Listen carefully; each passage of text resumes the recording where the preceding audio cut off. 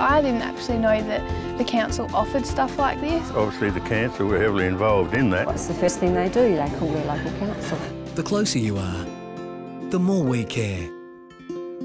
Welcome to the District Council of Loxton Waikerie. Nearly 10,000 kilometres in size, with around 12,000 residents, our district overlaps the Mallee with the beautiful Murray.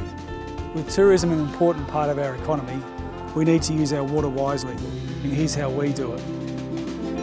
We have too much or too little, so unfortunately we have years of drought, and then we can also have extreme flood, and that affects a lot of our towns. So we were in a situation where we wanted to both harness the water when it came in and manage the water once it was here.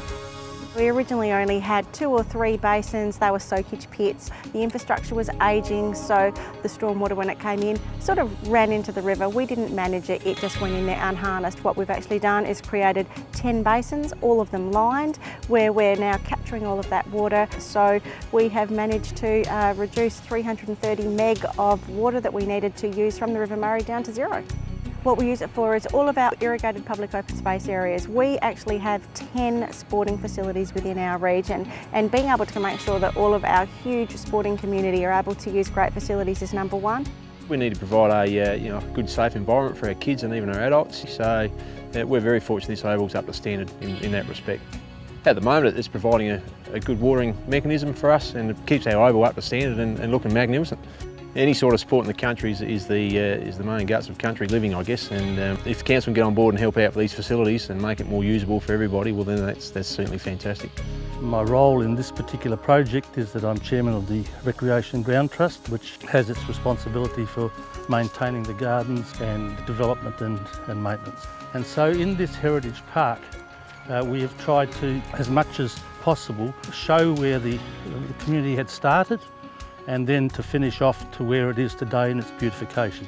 We had to sell this to the people living close by, as well as to the ratepayers, to explain to them we're spending $9 million. In addition to getting funding from the federal government, from the state government, from the local government, the rest of it's coming out of ratepayers' pockets, and they need to be happy that yes, we're putting in a sustainable water system, but this is for the future, not just for now. We drew up a plan of what we wanted to do, where we wanted to move the water from, and I suppose where ours is different is that we do have that mix of both effluent as well as rainwater being mixed together and then brought back in. We have an entire range of linkages mixing all of the different ponds together, so when an extreme weather event's coming in, we empty all the ponds to the great big reservoir. They therefore flood-proof the town, and then once we need it for irrigation, the water's brought back in. It's easy to chuck a pipe in the river, suck the water out and put the water over all of the town and make it look fantastic. This required planning. Us not extracting water is obviously fantastic for the river system. In addition to that, water that used to run uncontrolled into the system through our infrastructure, stormwater infrastructure, it was going uncontrolled, so it was actually quite dirty. It's now being put into the pond behind me before it's actually going back in via irrigation.